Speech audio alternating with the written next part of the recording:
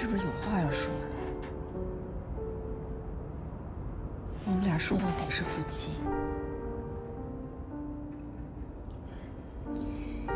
你有什么难处，别害怕让我分担。不是岁数了，没什么事情承受不起的。你说吧。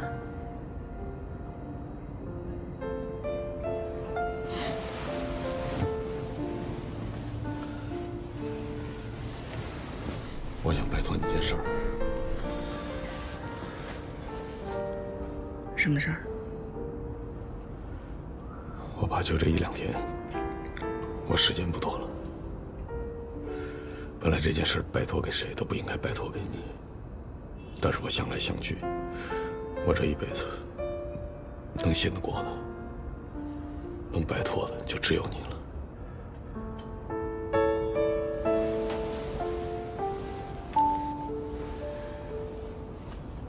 到底什么事儿？你和我还要绕圈呢。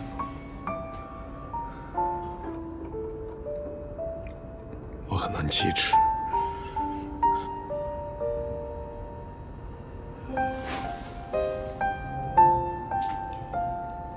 你是想跟我说他吧？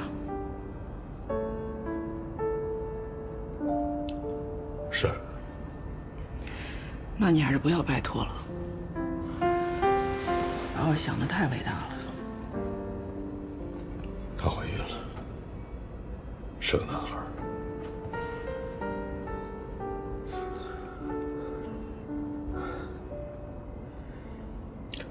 我不知道我会是个什么样的结局。这是我造的孽，可孩子是无辜的。我怕万一我没有善终，他又不敢抚养那个孩子，你能不能？这是我们宋家唯一的难题。这话最好告诉你父母听，因为也许不久以后我也嫁人了，连婷婷也改名换姓了。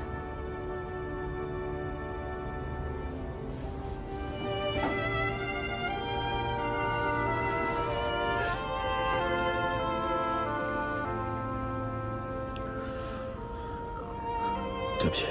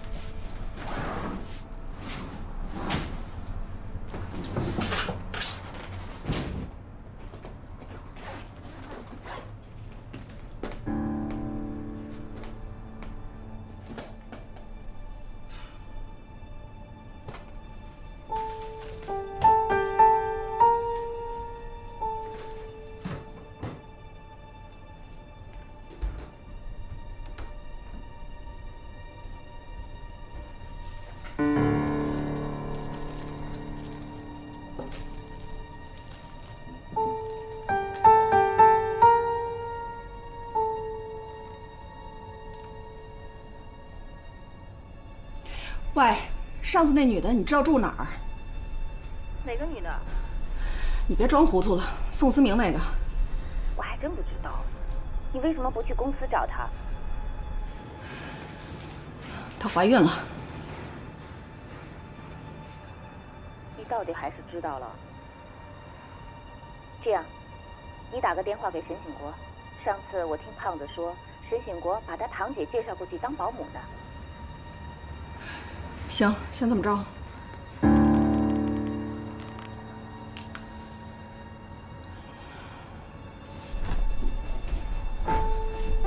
喂，你堂姐住哪儿？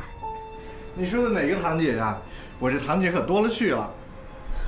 你别绕了，伺候那大肚子那个堂姐。大肚子？什么大肚子？我怎么不知道啊？我有急事儿，不是急兴师问罪的。现在都什么时候了，我哪有那心情？宋思明昨天给我交代后事了，今天早上我一查，他收的钱少了一半，这就够要他的命了。现在大家都是拴在那条绳上的蚂蚱，谁也跑不了。那女的要是聪明，现在把钱拿回来，宋思明这次若能逃得过，大家都好过。你说是不是？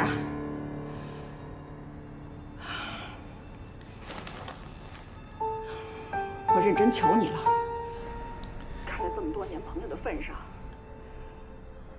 你不会现在眼看着婷婷没爸爸了吧？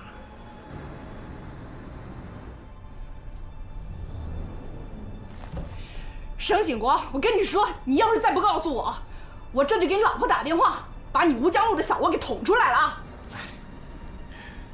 华香路8栋4号。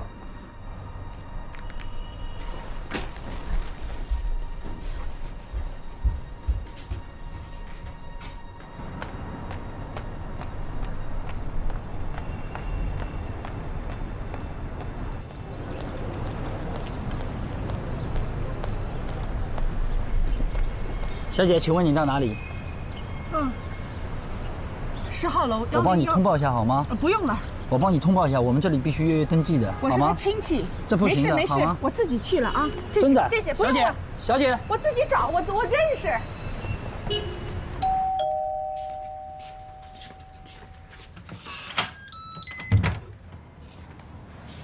你找谁？哦，你是沈律师的堂姐是吧？嗯，是的。我是沈律师的朋友，宋思明太太。这里没你什么事了，你出去转转吧。哎，你究竟什么事情啊？你要不要我给沈律师打个电话确认一下？你放心吧，我不是来闹事的，我找他谈谈。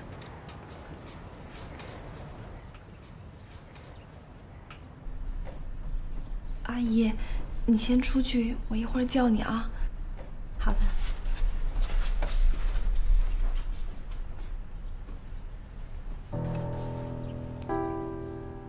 宋太的心如响鼓般重锤不止，不得不深吸一口气，才能压下那种刺透心扉的痛。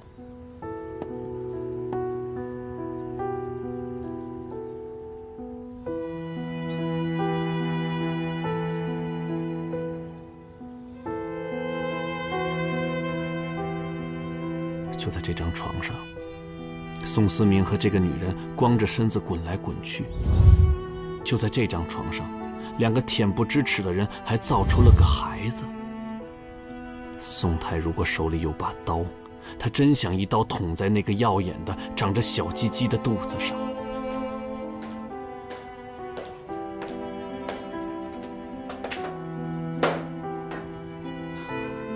坐呀，别站着，累。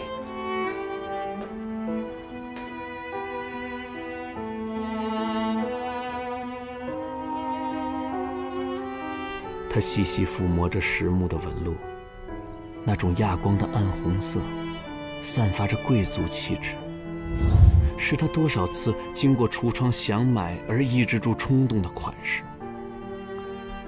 曾经，他和宋思明路过这个家具店的时候，他隔着玻璃，指着耀眼吊顶灯下的这张桌子说：“我多希望自己住在宽敞的屋子里，厅里放着这张餐桌啊。”这张停留在他梦里的桌子，现在就在他手下散发着幽幽雅雅的光。他梦中宽敞的客厅，和梦中陪伴他的男人，一直在享受着、侵略着、剥夺着他的梦。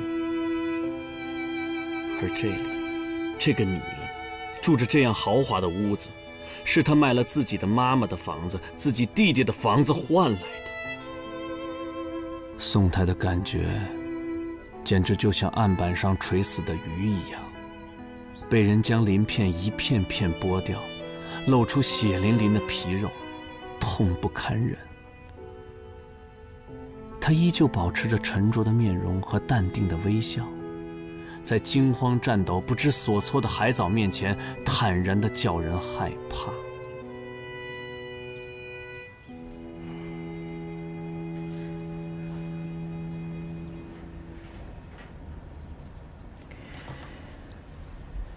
今天我来，是来问你要一样东西。其实我不说你也明白，就是宋思明给你的那些钱。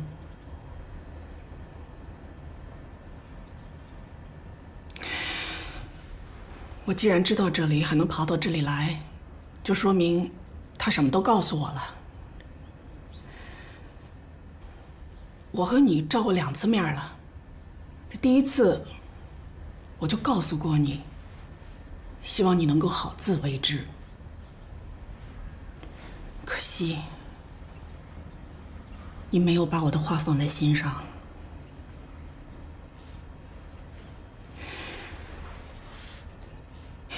你年纪轻轻的干点什么不好呢？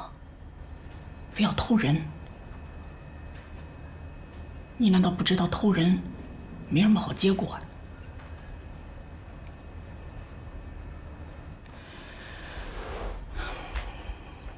那些钱呢，是我给他的。女人嘛，不要太不善良。